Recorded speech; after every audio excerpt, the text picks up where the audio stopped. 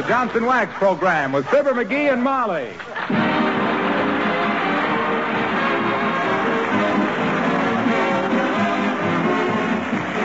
The makers of Johnson's Wax, Johnson's Car New, and Johnson's Self-Polishing Glow Coat present Fibber McGee and Molly, written by Don Quinn, with music by the King's Men and Billy Mills Orchestra.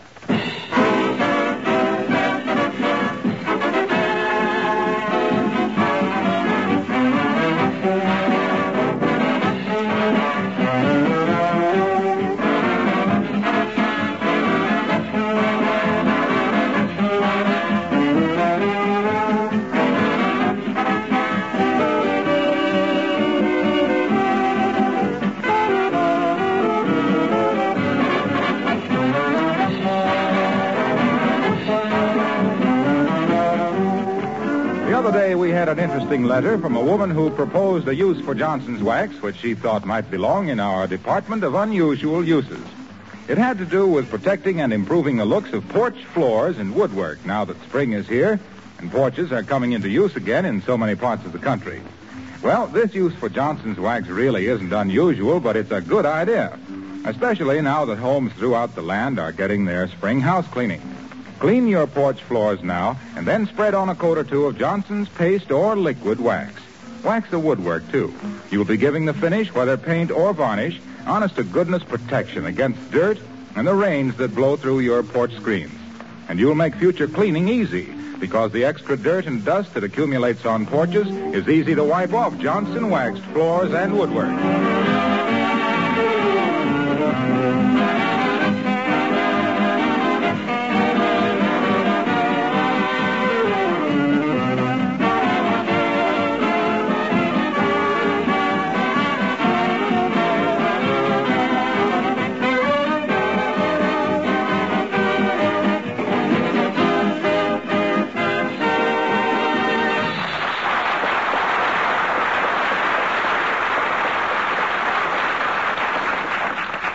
One thing about being an average citizen, it's the exciting things that happen to balance the dull things that makes you average.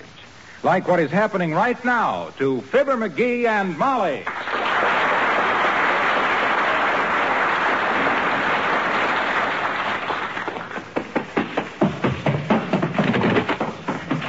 Hey, Molly. Something awful has happened. Now, take it easy, McGee. Well, gee whiz. Whatever it is, in 20 or 30 years, you'll look back at it and laugh. Yeah. I'll be looking back at it through the bars of a jail. That's where I'll be looking back at it through the... My gosh, I'm in an awful mess, Molly. Oh, McGee, you get into more stews than a restaurant oyster. All right, tell Mother. Oh, look, I stole a car. You what? Well, I didn't exactly steal it exactly. I just borrowed it. Now, wait a minute, dearie. This isn't like you. Well... I've known you to sneak a peek at the discard playing gin rummy and give yourself a slight edge in your income tax, but I've never known you to steal. Wasn't exactly stealing. You see, I had to get downtown in a hurry, see? What for? Well, they got a new punch board at the cigar store, and the first prize is a swell big ashtray showing Roosevelt and Churchill shaking hands, and it says underneath, put it there.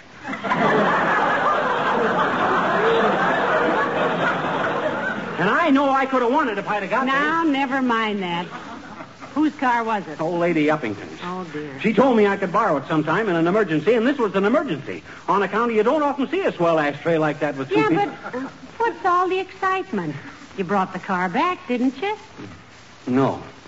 Why not? Because somebody stole it from in front of the cigar store. Oh, heavenly days, you are in a mess, Well. dearie. Did you report it to the police? Sure I did, over the phone. And they said, what's the license number? And I says, I don't know. And they says, who are you? And I didn't want to embarrass Uppy, so I says I was Morton J. Muffin of Kokomo, Indiana. And I described the car to him and hung up quick. And then I run home. Well, then why didn't you give your right name? I couldn't think of it. Well, there's only one thing for you to do, dearie.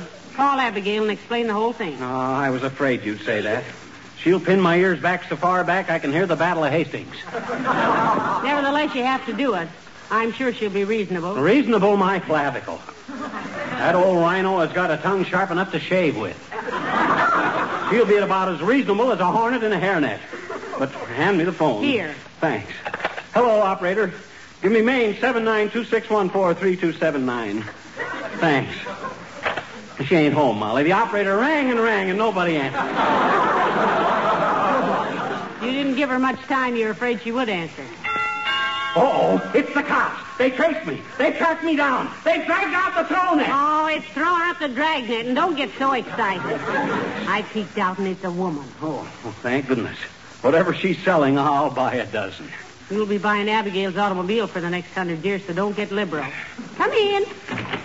Mr. McGee. You betcha, sis. What magazines you selling? You're a little old to be working your way through college, but a gray-haired co-ed is better than a platinum dumbbell, I always say. So I'll be glad to subscribe to whatever... Mr. McGee, I am a bailiff. Well, that's great, sis. It's a fine thing when... You're a what? She's a bailiff, McGee. A bailiff. Meaning the police want you. Serve your papers, dearie. This isn't official, Mrs. McGee, Oh. but they would like to have Mr. McGee drop in at the police station as soon as convenient. Thank you. Boy, this looks bad. You see how polite she was? They would like to have me drop in at the police station. And when I do, they'll wham the junior out of me with a rubber hose. Well, after all, they could have sent a squad car after you. They're giving you the benefit of the doubt. Oh, yeah? Those guys wouldn't give you the habeas off an old corpus. I'll bet they want me to make a break for it so when I come running out, they can shoot me down like a dog. Don't be so gangbusterish. You haven't committed any crime. Is that so? I gave the cops the wrong name, didn't I? You weren't under oath. Oh, wasn't I? You should have heard them. Well, come on, McGee. Huh? Where? To the police station. Huh? Might as well get it over with. Oh, no, you don't. I ain't walking into no trap. I got to get me some character references. I got to get a lawyer. Do you know any lawyers? Sure I do. A friend of mine in the Elks. Old Oliver Pross. We call him Nolly Pross. Come on, let's go see him. All right, I'll run up and put my face on. I'll be right down. We'll get going. Ah, there's a good kid. Sticking by me through thick and thin. I'll bet if they send me to prison... they can't send me to prison for borrowing a car. Oh, no, boy, they can throw the book at you for that. Well, I didn't steal it. Yeah, but can you prove you didn't steal it? I don't have to prove it. All I done was to... Oh, my gosh, they got me. Well, I'll go quietly. Car stealing is bad enough without beating up a couple of cops. Come in. Hi, mister. What you sticking your hands out for? I thought I was going to be... Oh, hi, sis. I'm glad to see you. See, are you? I sure am. Why? Huh? Why, what? Why are you glad to see me? Gee, you hardly ever, almost never are. Well, it's just sheer relief, sis, old sis. I was expecting some very unpleasant visitors. While you're nothing to be cast away on a desert island with, you're a darn sight better than a couple of harness bulls. Gee, are you getting some harness bulls, mister? On the contrary, sis. On the contrary. Look, sis, I guess you better run along now. I don't want to be in hospital. That is, I don't want to be an old nasty, but, well, I got to be alone. I want to be alone with my thoughts. Oh. Look, mister. Yeah? We've been friends a long time, haven't we? Certainly seems like a long time. Gotta admit that. You got something on your mind, I know. Huh? Some secret sorrow, gnawing at your heart like an evil serpent. Huh? I know you don't like to burden others with your sorrows. You don't like to lean the weight of your sorrows upon others' shoulders. You're the strong, silent type. Who, me? What good is a friend if not to share your sorrows? To lighten your burden as we struggle down life's road together. Why don't you open your heart and pour out your trouble to a woman? A woman whose understanding heart will help you bear your lonely load. Come on, what's the matter? Well, gee, sis. Well, that's awful nice. Yeah, that's from a radio program I heard last night. It's called The Bleeding Heart. Well, that's a mighty pretty hunk of sentiment, sis. Yeah, but it's a lot of malarkey. Huh? Yeah, if anybody gave me that baloney when I was in a jam, I'd slap them silly. Well, that's a fine idea. And Oh, no, you don't. I'm getting out of here.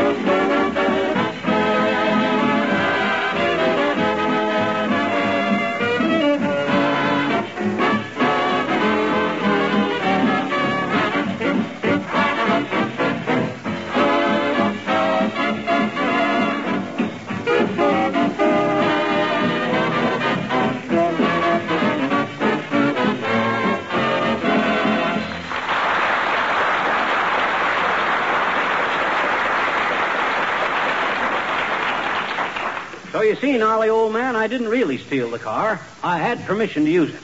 Now, where do I stand with the cops now? Yes, Mr. Frost, we've got to say the right thing at the police station, you know. Well, as I see it, the crime, if it was a crime, and there will be extenuating circumstances to it.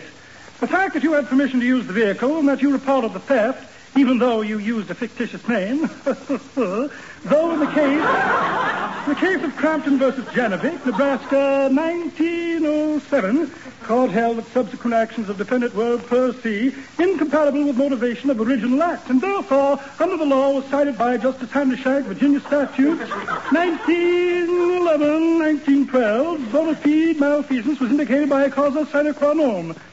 You see what I mean? In words of one syllable, no. Me either, Nolly. You going to handle my case or not? My friend, you're hotter than a dime store frying pan, and I wouldn't touch this case with the mast of the Mayflower. Is that clear? It is. And thank you, Mr. Frost, for your trouble. And if there's anything we can ever do for you, just ask us. Yeah, and we'll sock you right in the puss. Come on, Molly. Well, he was a big help. You got any more big-hearted friends that will rush to your defense, dearie? Hey, I got to do something quick. What I need is some character witnesses. Might be smart to leave your character out of this, sweetheart. If Mr. Frost was too scared to handle the case, you must be halfway to the hot seat right now. Oh, that's silly. I haven't done anything. Gee whiz, they can't treat me just like this. Well, hello there, kids. What you doing in this building? Oh, we had to consult a lawyer, Mr. Oldtimer. Oh, kids. Don't do it. Don't do it. Huh? Patch up your troubles and make the best of it. Look, daughter, maybe Johnny here is kind of impulsive and is always putting his best foot in his mouth.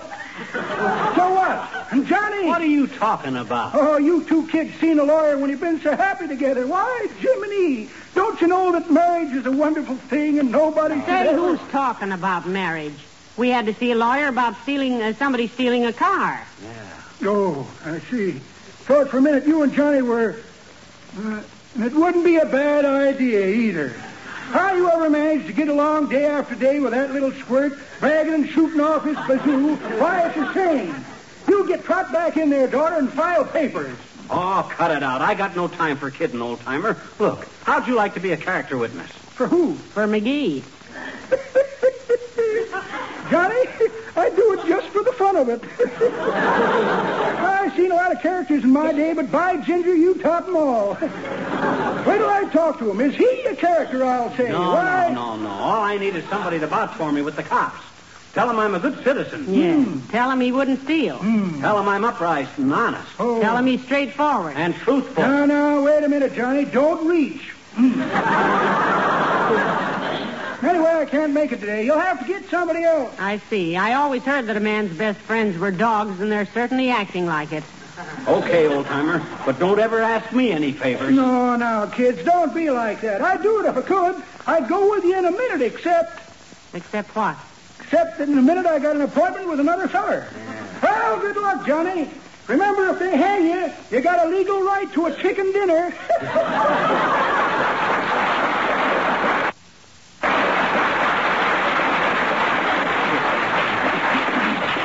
Why, that old vinegar lip. Well, it just goes to show you, dearie. Friendship is just relative. What do you mean? I mean, you can only depend on your relatives for friendship.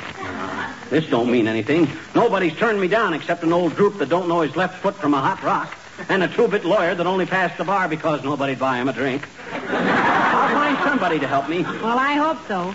Your circle of friends is narrowing down so it looks like a wheel off a roller skate. Yeah. Who can you get? Well, now, let me see. Who could I get? Say, how about Billy Mills? No, he's sore at me. What for? Well, I showed him a song I wrote, which the name of it was, My Sister's Got a Date with a Bombardier, so take a run around the block, Buster.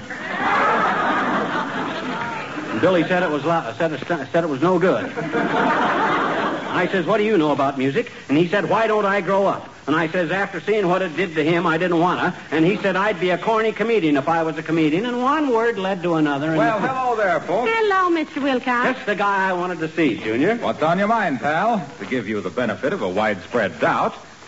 Well, he's got trouble, Mr. Wilcox. No kidding, Junior. I'm in a hot spot. I'm practically a fidgety from judgment right now. Yeah? Well, elucidate, chum. Right? Huh? Explain it to him, dearie. Oh, well, look, Junior.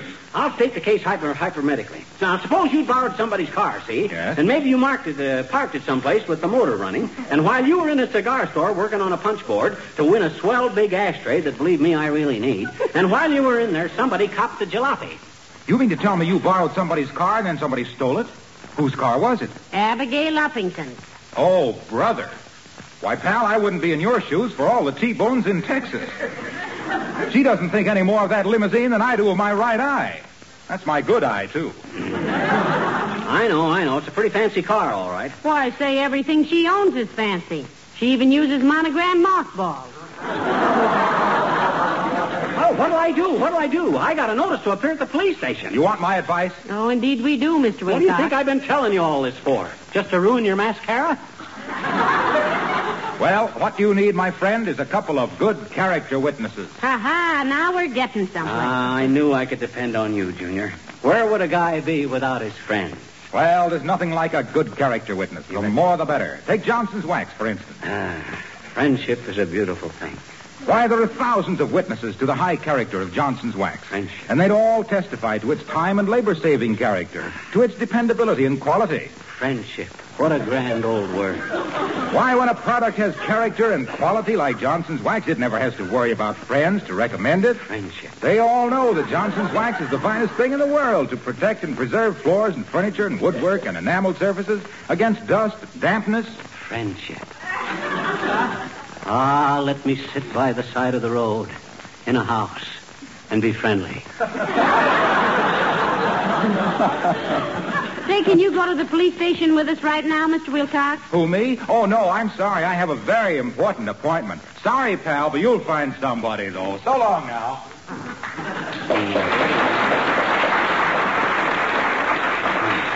How do you do it, dearie? Do what? Inspire such unselfish devotion and loyalty in your friends. They all leap to your aid like a bunch of cast-iron deer. Yeah. Like a fleet of ships deserting a sinking raft. Stop it now. You can't talk to you about you like that. Well, I'm glad I got one friend, even if it is only my wife. And hey, I know who will vouch for me. Doc Gamble. His office is right down the hall here. That's a wonderful idea, McGee. And I paid his bill only yesterday. Fine. Come on. Hello, McGee. Hello, Mrs. McGee. Hello, Doctor. Hi, Doc. Now, look. Make it snappy, McGee. I got to go out on a call. Mrs. Tukes' little boy just swallowed a nickel. Well, maybe he'll get the wrong number and get it back. Now, look, Doc. McGee's in a jam, Doctor. What's abnormal about that? First time I see him when he's not in trouble, I'll go see a doctor. But look, Doc, I got to go to the police station and clear myself, see? They've dragged out the throw net. Thrown out the dragnet. They're after me. And I need a couple of character witnesses, see? How about it, Doc? Will you witness my character? Take off your shirt, McGee. There you go again. Take off your shirt. Let's go swimming sometime, Doc. I got to take my shirt off every time I see you anyway. Why does he have to take off his shirt to get you as a character witness, Doctor? Oh, it has nothing to do with that, Mrs. McGee. I want to listen to his heart. He's too excited. I am not excited. I just got a police from the call, and if I don't throw him in jail, they'll show up. I mean, they think I'm crime of the guilty, and I got to prove down there, and I'll go I'm not. Not right now. No, he's not excited. McGee, if you don't learn to calm down and take things easier, you're going to fall right on your face, which will probably improve it. Forget my face, will you? It would make me very happy. Look, Doctor, this is really serious. McGee's got to have somebody to tell the police that he's a reputable citizen. Yeah, come on, Doc. Gee whiz. If a guy can't depend on his family physician, who can a guy depend on? Well, I'm sorry, McGee, but look at this list. Huh? I've got to see a small boy about removing a nickel. Yeah? I've got to see a man about getting his thumb out of a bowling ball. I've got to see a woman airplane spotter who thinks she sees a stork coming. I have to visit a young man who wants some advice about getting married and won't take it when I give it to him.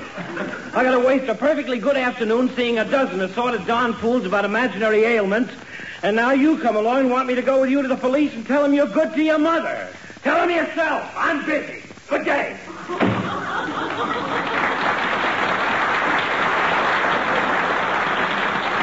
McGee, Huh? take off your shirt. Huh? I want to cry in it.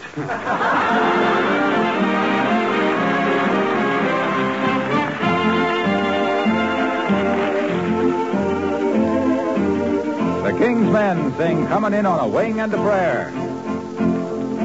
One of our planes was missing, 2 hours overdue. One of our planes was missing with all its gallant crew. The radio sets were humming, we waited for a word, then a voice broke through the humming, and this is what we heard.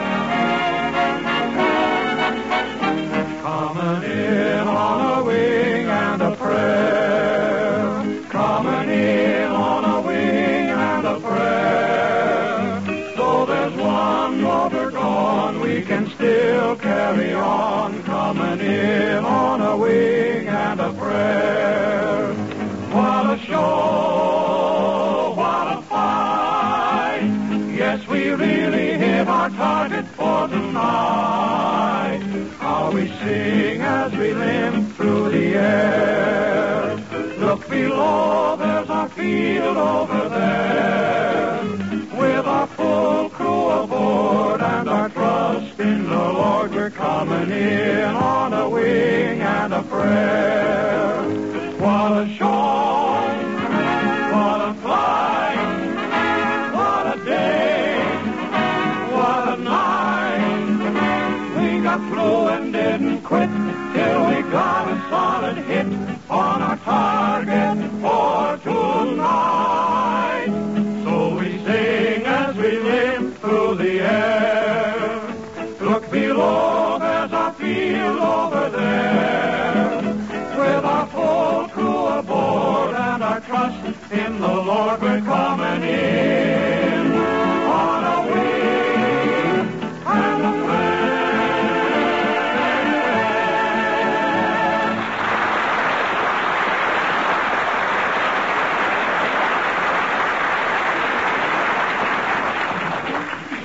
Well, here's the police station, McGee. Come on, let's get it over with. Wait a minute, I want to get my story straight in my mind.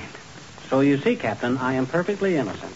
I had permission to use the car, and the only reason I didn't give my right name when I called up was I fell in a coal hole and everything went black. And that's why... Okay, Molly, I got it. Come on. Hi, officer. Can I speak to you a minute? Well, why not? Why not? I'm a public servant, and with servants so hard to get, the public doesn't deserve me. Come on, no. What is it, no? What is it? Well, he wants to explain about a stolen car, Captain. Not a captain I am, a cushler. I'm only a sergeant. Due entirely to politics. Come now. What is it? Look, Sarge, I'm Fibber McGee, 79 Wistful Vista. Wait a minute now. Clancy. Yes, Sarge. Take this down in longhand. I can take it down in shorthand. I said take it down in longhand, you omadon. With longhand, one of us can read it. Now go ahead, me boyo. Let me tell this, McGee. Oh, okay. Look, Captain. Sergeant.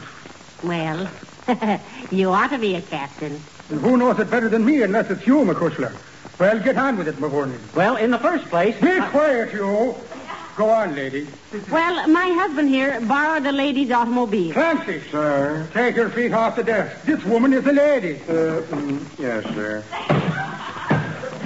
Go ahead now, Alana. Well, it all started when I... Pipe down! Okay. Look, my husband borrowed a car from a friend, with permission, of course. I see. I follow her. And he parked it downtown, and whilst he was in a store, somebody stole I it. understand. He reported it to the police. I see. And I know who was the legal owner of the said vehicle now. Mrs. Abigail Uppington. Uppington, is it? Aha, Clancy. Yes, sir? Bring in the thief we caught driving the stolen vehicle. Yes, sir. Are those tickets for the police picnic I see on the desk there, Sergeant? McGee, buy a ticket from the sergeant. Huh? Why should I buy this? Oh, yeah. How much are they, Sarge? About a copy, me boyo. And you'll understand you're under no compulsion to buy a single one of them at all. You'll be wanting 10, no doubt. 12. 12? Yes, 12. Well, you better make it 15. Here you are, Sarge, $15. Well, thank you very much. You're a fine public spirited citizen, you are. And we all Here she is, Doc. She was driving the stolen car when Fitzpatrick and Goldberg picked her up. Why, this is an outrage. I demand to see a lawyer immediately. Abigail. Uppy. Oh, Mr. McGee, will you tell this Is public detriment exactly who I am? Well, this is Mrs. Uppington, Captain. The owner of the car my husband borrowed. Your husband borrowed that. Oh, so it was Mr. McGee who took my car and left it outside a cigar store with a motor running. Yeah, but look, Uppy, you told me I could take it sometime in an emergency, and there was a swell big ashtray with Roosevelt and Churchill shaking hands. Fancy, let go of the lady's arm. What's the matter with you? Don't you recognize the rights of a citizen and a taxpayer? No, apologize. The apology of the police department. I'm sorry. Thank you. And now, Mr. McGee. You see, Abigail, McGee was merely only trying to... Be quiet! Quiet, all of you! Quiet! Oh. Driving me out of my mind. Lady, you can go. I'm sorry for the mistake. Thank you. I realize that you were only doing your duty, officer. But when my legal advisor gets through with this man here, this Mr. McGee, he will be lucky to own the shoestring he started on.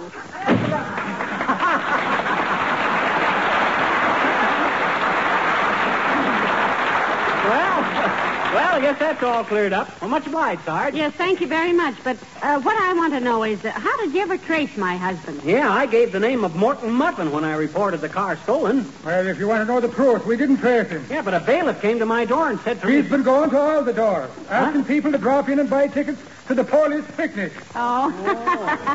Well, we've done that, too, so everything's taken care of. Come on, McGee. So long, Sarge, and thanks for... Not so fast, Joe, not so fast. Clancy, sir. Hold this man for driving without a license, parking in no parking zone, leaving his motor running while parked, and giving a false name to the police. Lock him up!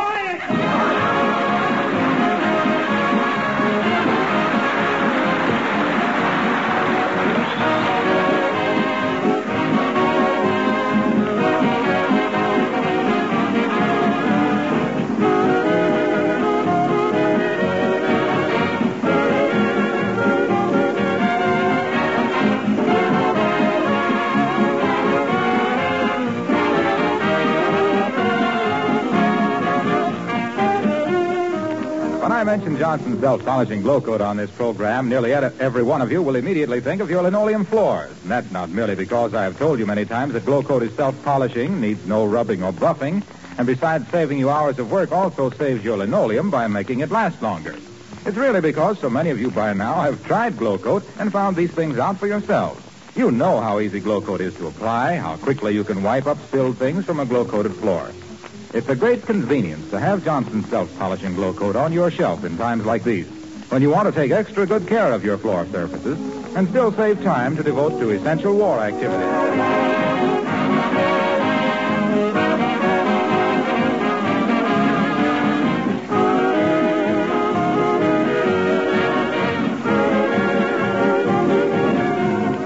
Hey, Molly, what'd you tell that cop to let me out of jail?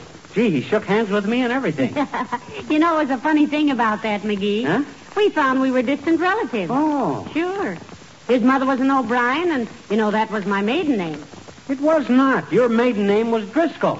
Well, if you can give the wrong name to get into jail, I guess I can do the same to get you out. Good night. Good night, Al.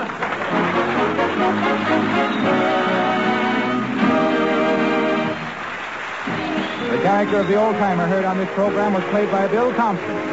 This is Harlow Wilcox speaking for the makers of Johnson Wax Finishes for Home and Industry, inviting you to be with us again next Tuesday night. Good night. This program has reached you from Hollywood. This is the National Broadcasting Company.